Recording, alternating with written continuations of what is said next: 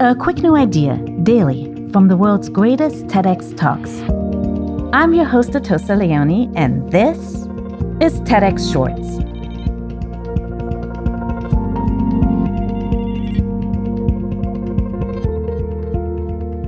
June 2020 marks the 50th anniversary of the celebration of Pride Month, a month in which we commemorate the LGBTQ liberation movement, both in the US and across the world. The first Pride March honored the one-year anniversary of the Stonewall Uprising, a 6-day event of protests against the state's policing of LGBTQ bodies. It was the catalyst of the modern gay rights movement.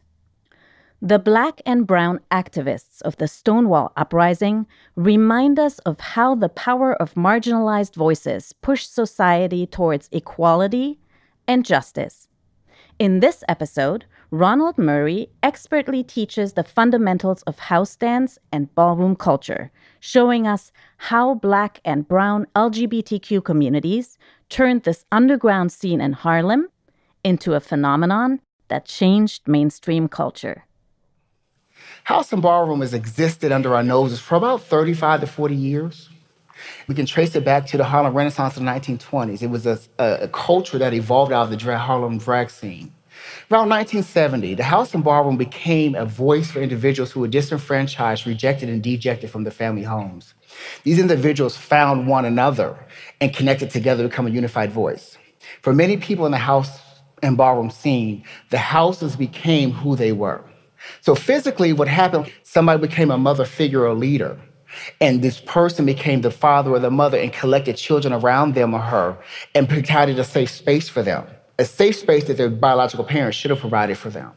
And so they taught them different things. And when they formed these spaces, they said, we need to have a name, a family name. And so some of these houses started forming names like Pendavis and LaBeija and Ebony and Lavin. And these names became something they were proud of. Much like my last name is Murray, they're very proud of their last names. And then from the names they came proud of, then they started figuring out how to express ourselves. And the expression of the house culture became the ballroom, which was between the houses would compete against one another, trying to find out who was the best one at that time.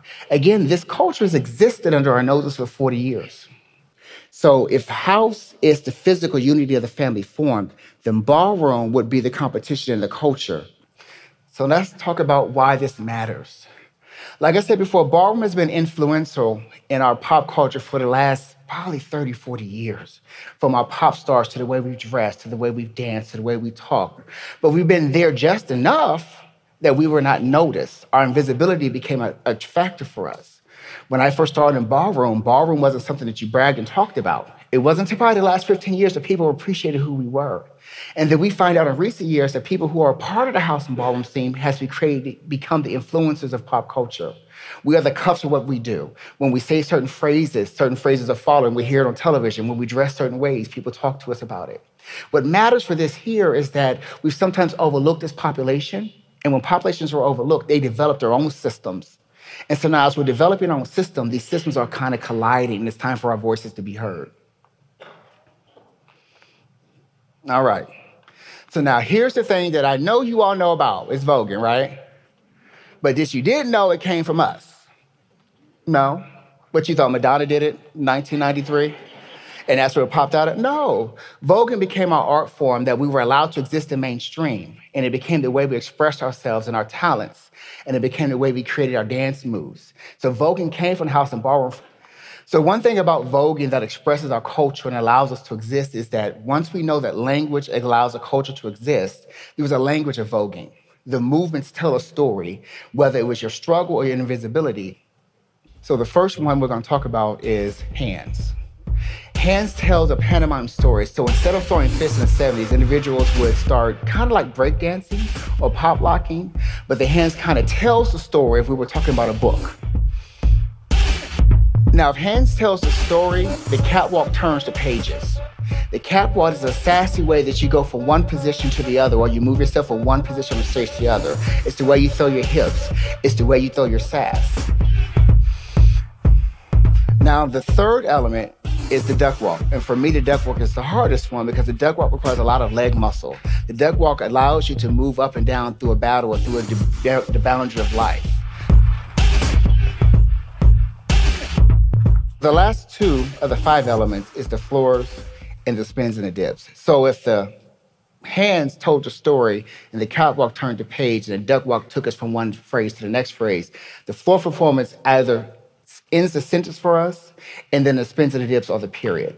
When we put all the elements together, you now have a full conversation. And this conversation through Vogue and our art form of dance has allowed us to express ourselves, whether you knew it came from us or not. It talks about our struggle and it talks about our invisibility.